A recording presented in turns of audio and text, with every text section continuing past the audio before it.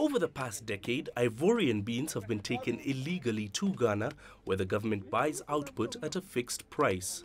However, Cote d'Ivoire has introduced a minimum price for farmers to reduce illicit exports. Exporters say the Ivorian price is now seen as more attractive by Ghanaian farmers who can make bigger profits from selling their output.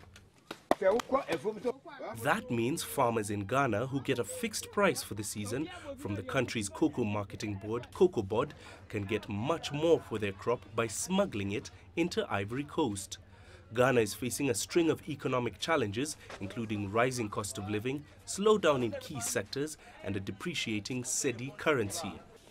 Ghanaian farmers say they are struggling to make a profit amidst these challenges. Ghana is our country. We use the cocoa to pay our men, to build our hospitals and all kinds of roads. If we don't stop them, our country is going to go down. Our country is going to go down.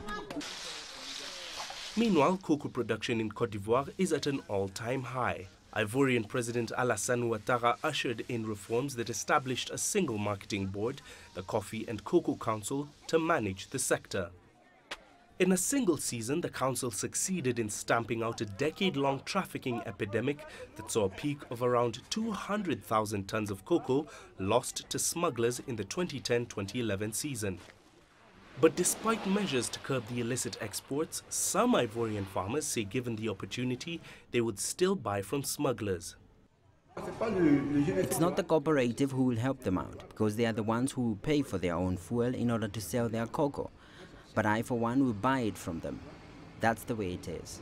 The farmers are compelled to give most of the produce to the buyers from Cote d'Ivoire so that they can get enough money to cater for their children. So it is not their willing, but it is a situation that compels them to do so.